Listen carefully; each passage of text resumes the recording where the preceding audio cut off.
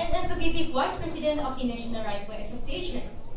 A very good afternoon to the Honorable Judge, timekeepers, peers of your opponents, and the members of the floor.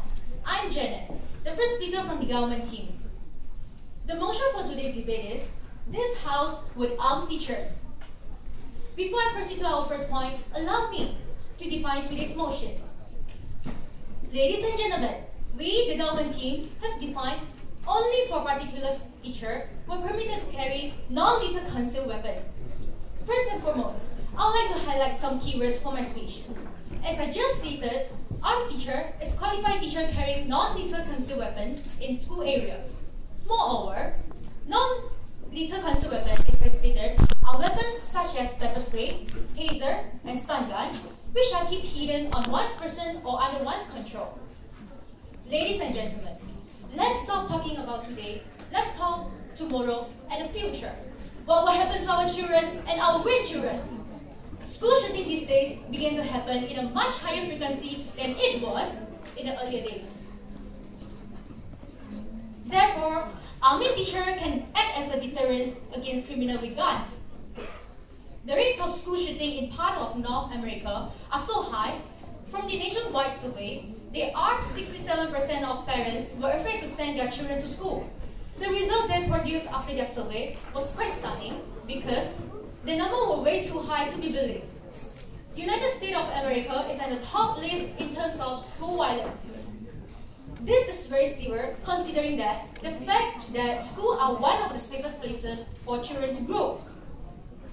In this case, we cannot prevent criminals from getting guns. The only way to stop them is by arming teachers with carrying non-lethal concealed weapons. Criminals are attracted to areas where they won't face armed resistance. In a nutshell, mass shooting happen in school will be more likely and more deadly than in school where there are no armed teachers ready to take down them. Hence, it is undeniable that arming teacher in some particular school is able to protect the students as well as the teacher themselves. Apart from this, teachers should be armed to protect the students because government gun control policies are ineffective. Teachers can act as a deterrent to a potential shooter, and they can respond faster than anyone to save lives. School shooting can have devastating results in a matter of minutes. Teachers can act as more quickly than law enforcement in the critical first few minutes to protect the students. Ladies and gentlemen, how many more innocent children need to die before we wake up and prepare our teachers to against it? It is time for others to follow and allow licensed teachers to carry non-lethal concealed weapons on school property. This is because we cannot afford to sit back any longer while students and teachers continue to be maimed and murdered by their peers or by a violent outsider. If we cannot disarm the attacker, we must arm the defender. Thank you. Thank you, Prime Minister. Now, may I invite the first speaker from the opposition team.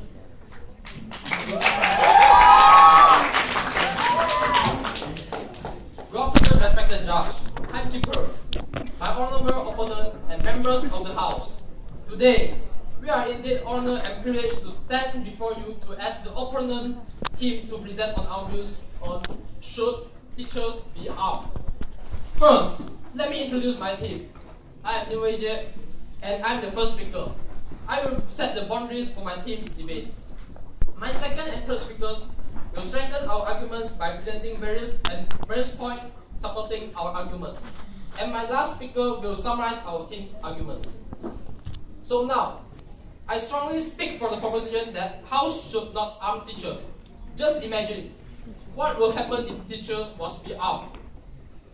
First and foremost, the crime rate of the country will increase because when granting firearm access to groups other than higher authorities like police and military, the percentage of people misusing firearm will also increase. Therefore, crime rate will also be increased.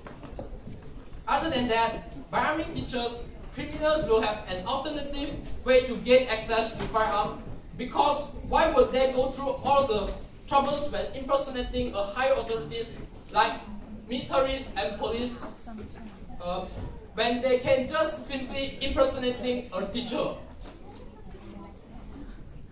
So, now, America is a country who grants the right for every citizen in the country to carry guns to protect for self-protection.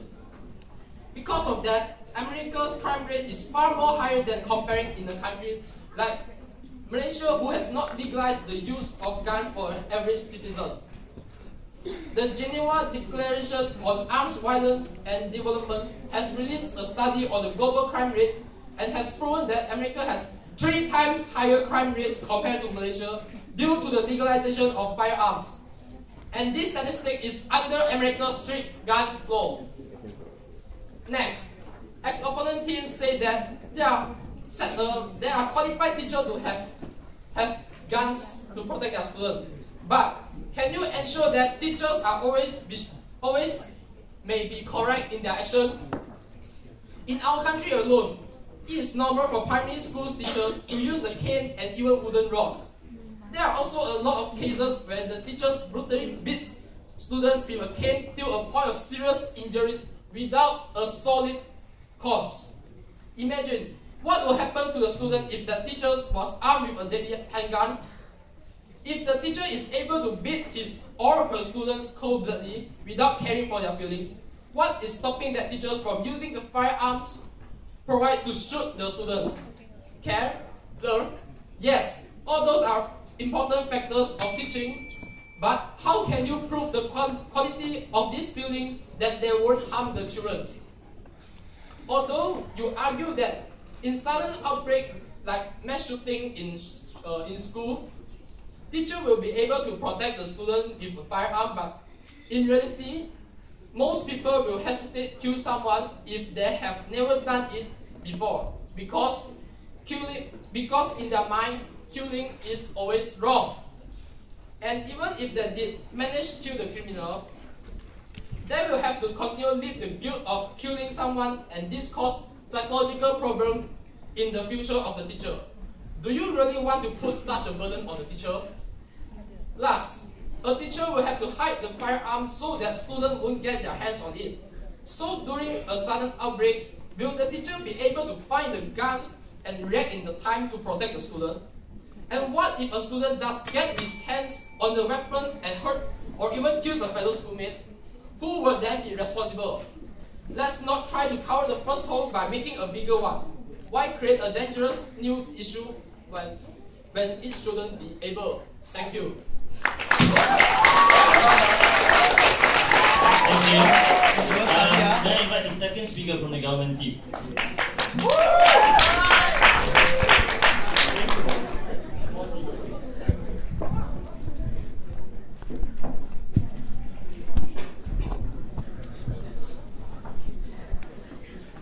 Greetings to everyone.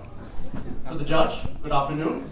To our fellow opposition, to Sarah the timekeeper, our fellow audience, and lecturers. Today, our motion is, we believe that our party, the government, that teachers should be armed because it will create more responsible teachers. But before I get into that point, let me start with the rebuttal. First of all, you talked about crime rate. Now, this crime rate statistics don't necessarily generally mean teachers, or even better, school shootings. This could probably mean gang fights on streets, rapists, serial killers. This not necessarily indicates teachers or school shootings. That's one. Second of all, impersonation, America having 3 times the crime rate. I agree with you that 3 times the crime rate, but in what cases? What's even better is, if a teacher is willing to beat a student to the point with no reason and to hurt them or even break an arm, why are they even teachers? They do not deserve to be a teacher if they are willing to do this.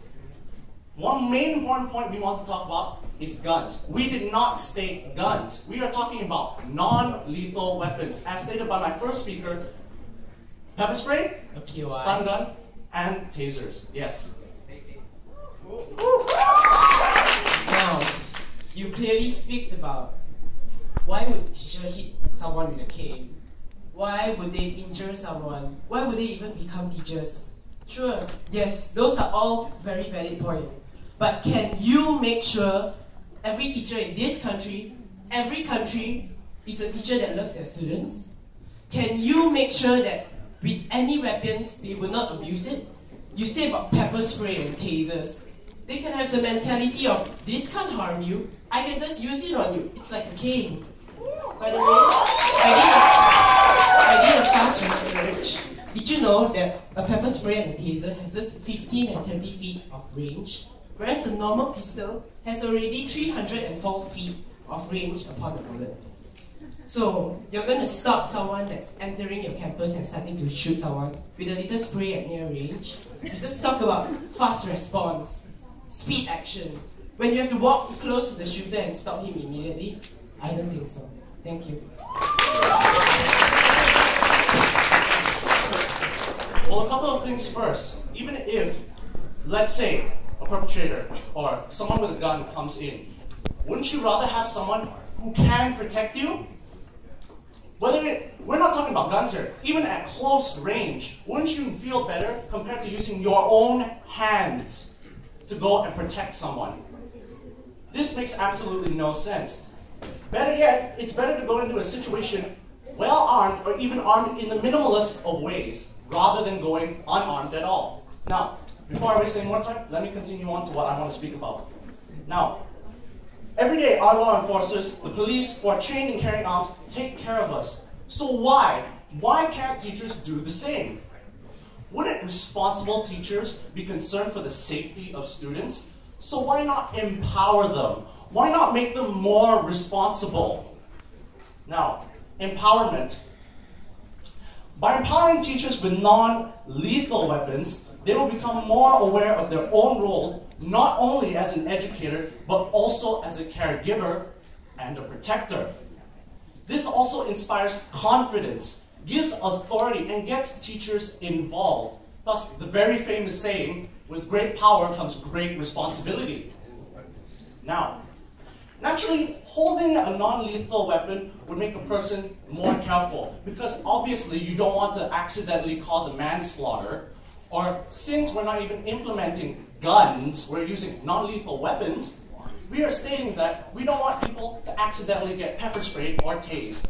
Now, as I continue, what I want to talk about mainly is what's happening around us. And also, I emphasize again, this is for the safety of the students. This brings me to my main point. We want specially selected teachers. We want this to be a legit thing. So, we should do what Utah has done, a state which has 0 school shootings after certain cases. Now, Utah has implemented something that's very interesting. They have given training to teachers.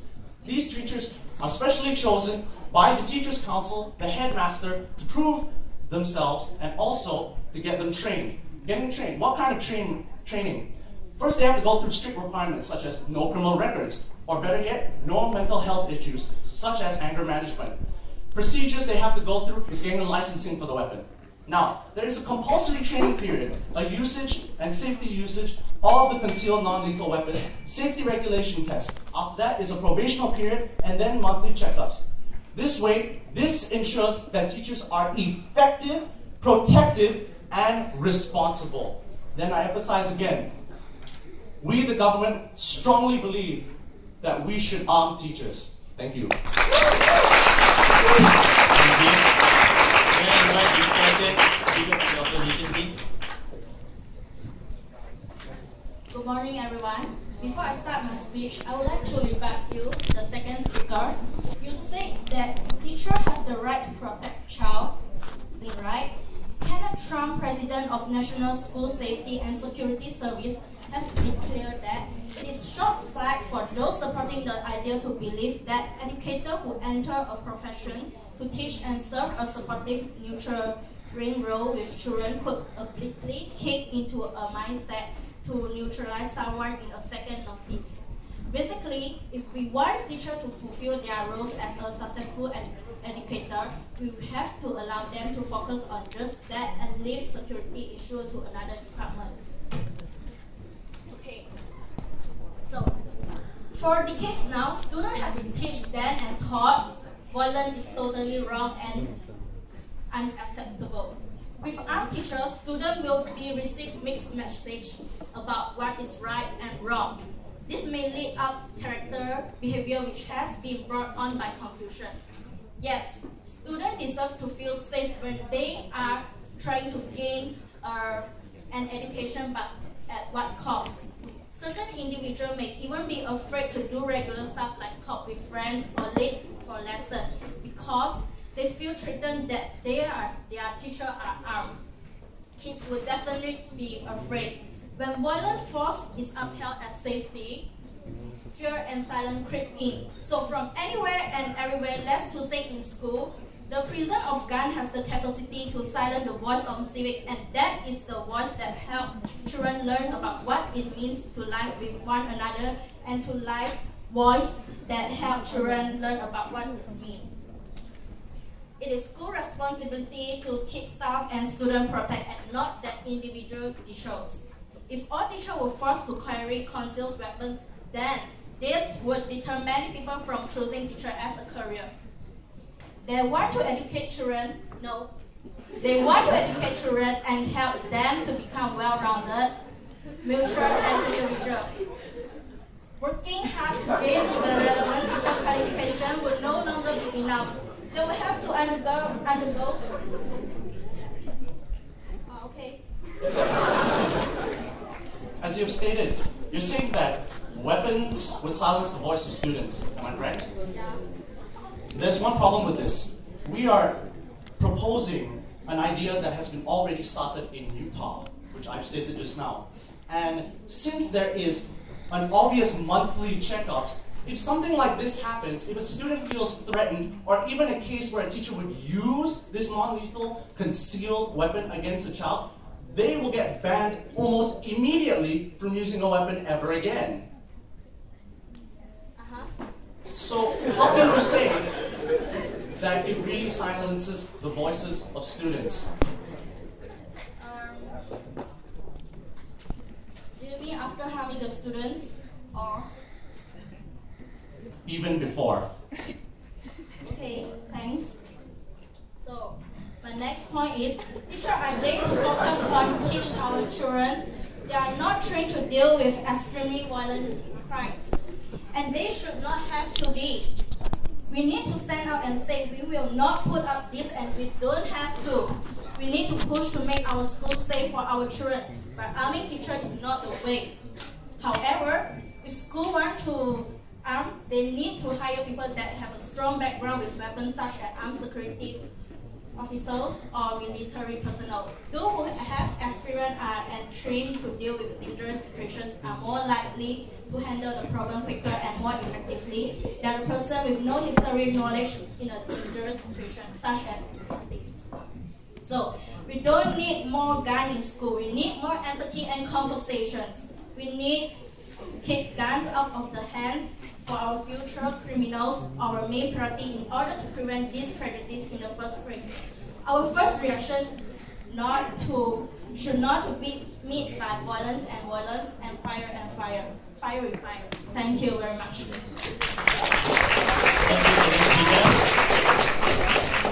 Can I ask the audience to keep quiet, especially the one behind?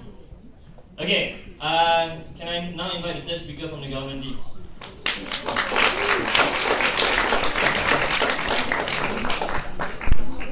A very good afternoon to the Honorable Judge, Timekeeper, for members of the audience, opposition team, and my government team. Today, as the third speaker for government side, we strongly believe that we should arm teachers. As so, I would like to emphasize on the point that this will benefit children's safety. But before that, I would like to rebut the second speaker from government side. You have said that we are forcing teachers. Actually, what we said is not forcing all teachers. We are choosing selected teachers that undergo training on use of arms. Okay? So it's not using firearms or guns. Yes, please. It's on selective teachers, right? Yeah. What if during an outbreak that selected teacher was not in the classroom? Then what would happen? That's why there won't be only one selected teacher, you see. There'll be more than one, obviously. I have a case, and I'll show it to you later. Okay, on to it for my point. Shootings in schools not only happens in the United States, but it also happens around the world. On December 6, 1989 in Montreal, Quebec, 25-year-old Mark Lepine, armed with a legally obtained semi-automatic rifle and a hunting knife, embarked on a shooting spree throughout the École Polytechnic School, killing 14 women and injuring 10 other women and 4 men before killing himself. On February 3 this year, in Moscow, Russia, high school student Sergei Gordeev, armed with 2 rifles, forced his way past a security guard, took hostages, and killed his geography teacher. I guess he must have really hated geography. He then killed a police officer and wounded another who arrived at the scene. There were even school shootings in the 1760s. On July 26, 1764, 4 American Indians entered a schoolhouse near present-day Greencastle, Pennsylvania, shot and killed the schoolmaster, Enoch Brown, and killed 9 to 10 children. Only 3 children survived. Reports of school shootings have since been ever increasing. We have to do something now to prevent this ever-growing problem from happening again and again. So, if school teachers were permitted to carry arms, they would guarantee greater protection for children. Incidents in recent years, such as the massacre at Columbine High School on April 20th, 1999, have proven that a significant risk exists in schools where anyone can just walk in and start shooting at students. The carnage could have been prevented if the teachers present had been able to defend themselves and the children in their care, as teachers will be able to act as the first line of defense. We cannot solely rely on the police force, as not all schools are located near a police station. For example, places like Harrold County in Texas has a sheriff's office 17 miles away, and unlike more urban areas, they cannot afford to hire district police officers. Shootings in schools are happening more and more. Do you know that one happened recently? I'm sure you don't. In Seattle, on June 5, 2014, a man wielding a shotgun armed with a knife went on a killing rampage at a small Christian university. In the afternoon, injuring 4 people. A student at the university fired pepper spray at the suspect as he reloaded his shotgun at about 3:20 p.m. The student then pinned down the suspect. With the help of other students, the suspect was restrained until police arrived. Doesn't this story stress the need that we need to arm teachers? If one or more of the teachers was carrying arms, none of the students would be injured or dead. The hero of the shooting, John Mace, wasn't allowed to carry pepper spray, but he still did, just in case for emergencies like these. But the important part really isn't how John was armed. The important part is that he was brave enough to run towards danger. He was brave, courageous, and heroic. He saved many lives. Would he have done that without any weapon at all? He may have. Fortunately, we did not have to find out. In conclusion, we, the government team, strongly believe that we should arm teachers. As the saying goes, prevention is better than cure. Thank you. That's all. Thank you, guest speaker. Can I now invite the guest speaker from the opposition team? Okay, hi everyone. Before I begin, I would like to rebut a few things from the first speaker. You said that in your first case, the armed suspect was able to kill the policeman. Well, if even policemen died to the armed suspect, what chance does teachers with arms get? And next, you said that. Even if we are armed, at least we can save more lives than all of them dying, you see. You rather be armed than not armed, right? Well, in none of the cases, everyone died.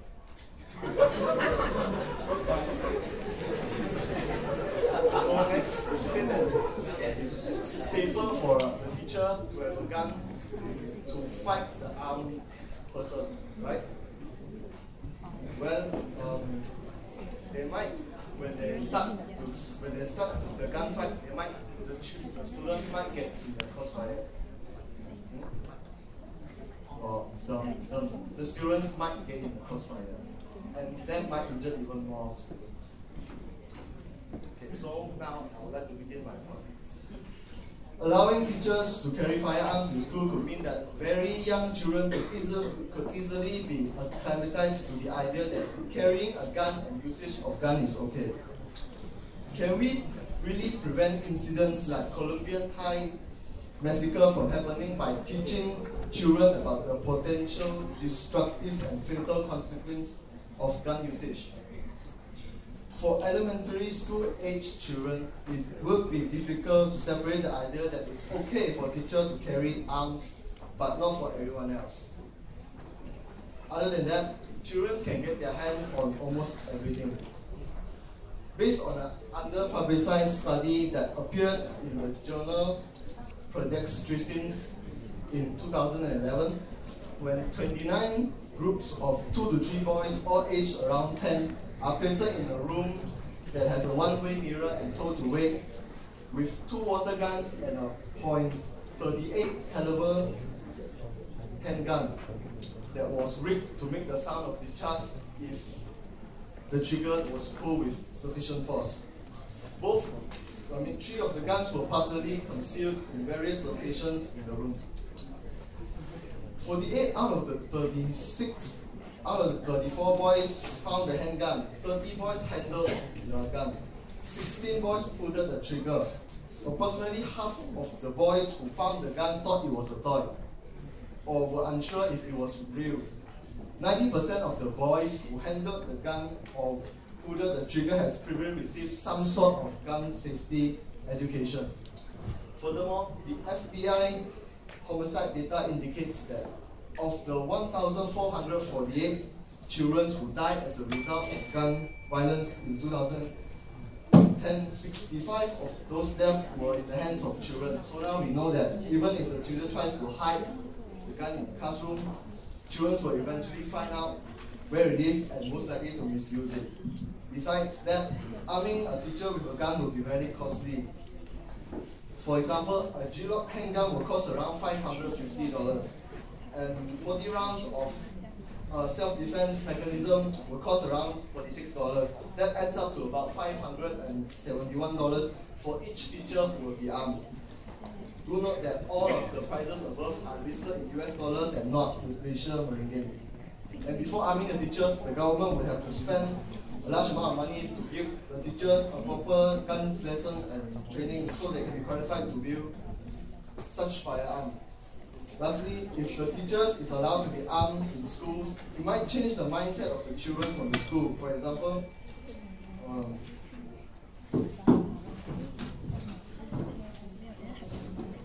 okay, both teams are now given 1.5 minutes for you to come with your concluding speech.